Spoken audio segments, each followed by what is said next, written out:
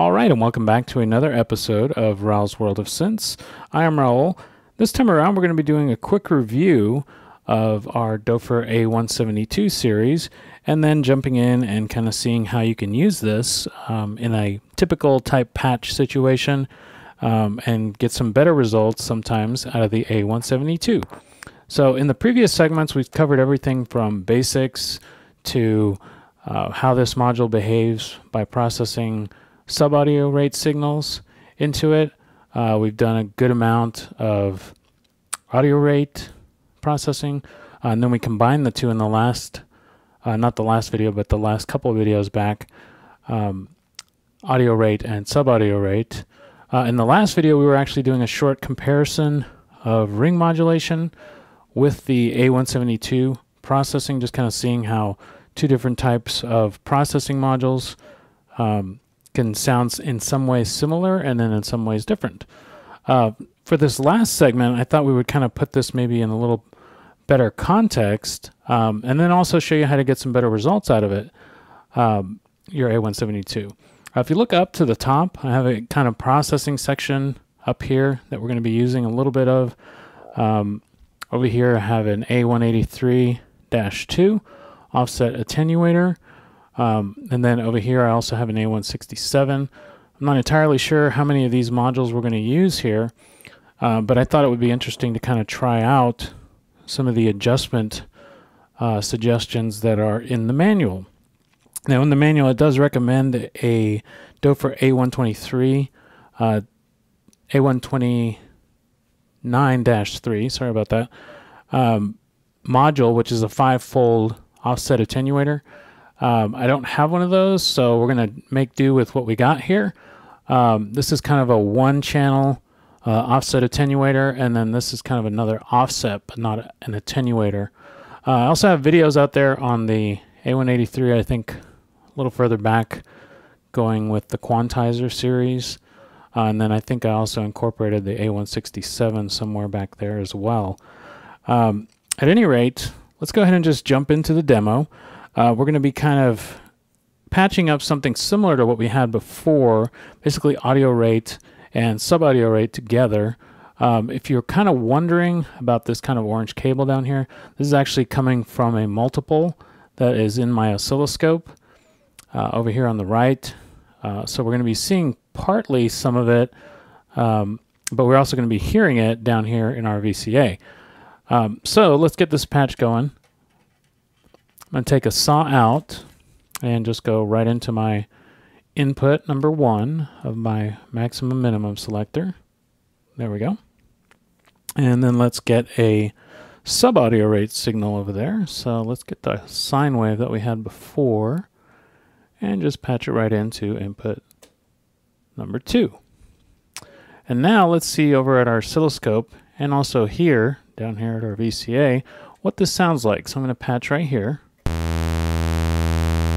And if you look at our oscilloscope, that is our current signal right there. Okay. Not bad. Now let's add another audio rate signal to the mix, so to speak. So over here on the right, I have the Doepfer A145 LFO, and I have it set to high or audio rate right there. So I'm just going to take a sine wave out from here, and I'm going to go up into my processing section, and I'm going to go right into the input of my offset and attenuator. Here we go, patching in, and then let me just bring the offset all the way down, because I don't want to do any offset quite yet. I'm going to actually turn this down as well. And now let's take that back out and go down into channel 3 of our maximum minimum selector. So I'm going to patch right there. There we go. And then down into input number 3. There we are. Alright, now let's bring up our attenuator.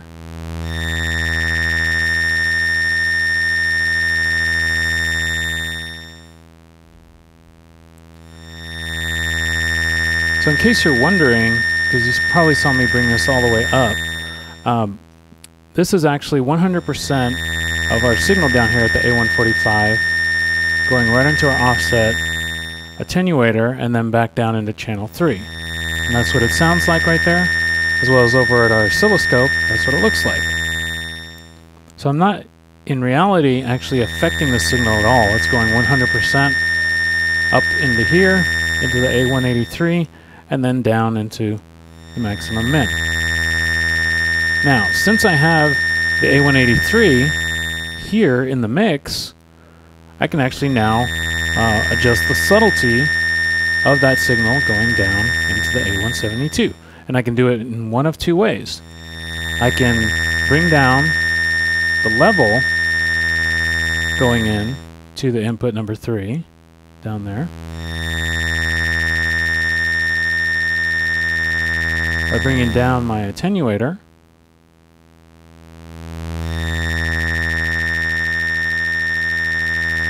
So that's at about, let's see, about 30% right there. Let's just compare that. So it's about 30. Let's hear 100%. Pretty subtle. Let's bring it all the way down to 0. See how we hear absolutely no signal there? So that's where it's just completely closed, and 0% of this is actually going out to input number 3. So now let me bring it back up a little bit, because I want a little bit of that to come in. Maybe about half for what I'm about to do next. Now I can go in and adjust the offset of this signal. So I want to bring it up. Can adjust the offset of this signal a little bit.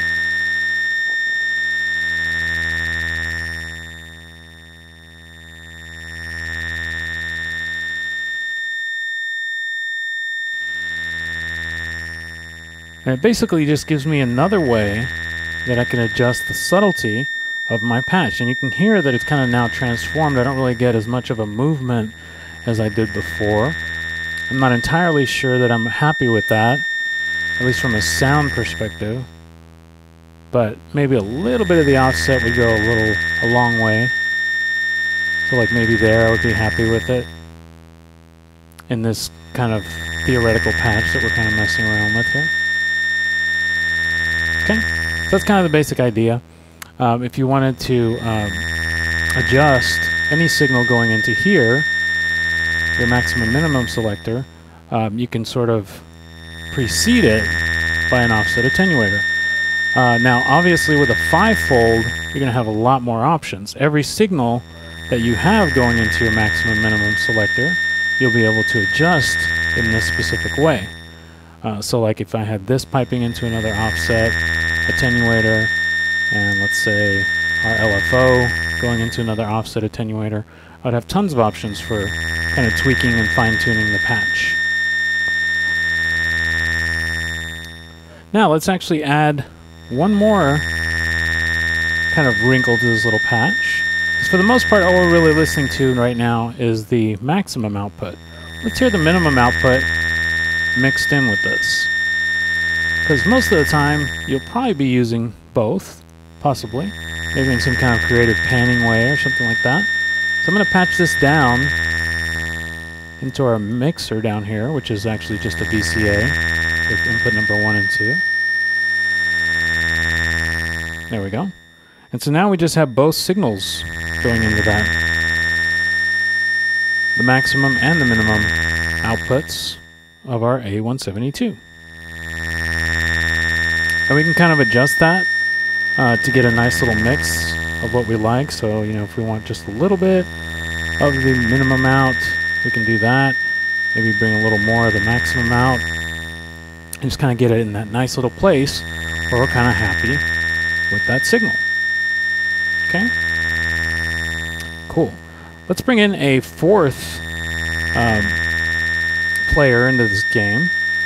So let's try the A110 over here, standard VCO. And we're just going to take the pulse wave, and let's just hear what that would sound like going into input number 4.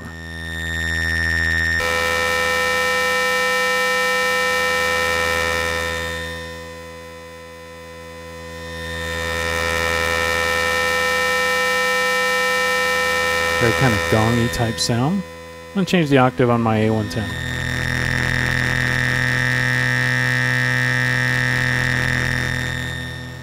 Okay. And overall, I'm finding this a little bit harsh, so let's process this as well.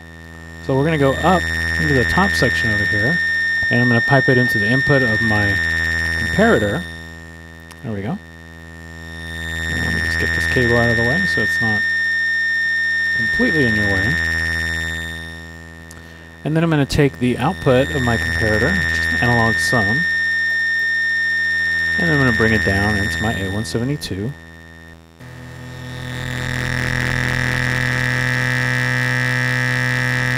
Now I should be able to exert a little bit of control over that VCO, the A110, going into input number 4 down here.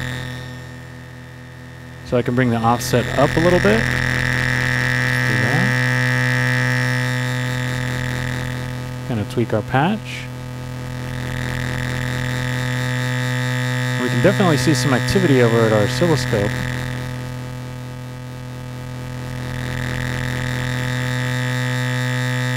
Let's try the offset in the opposite direction to see if we get a slightly different result. It went a little too far on my offset. Let's try something a little more subtle right there. And maybe like right there.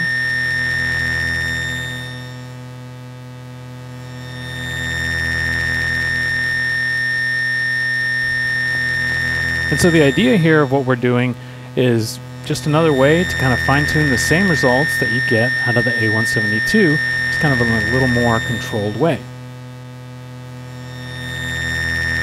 So there you have it. Processing with the A172 Maximum Minimum selector. Now this was kind of a basic example of processing here.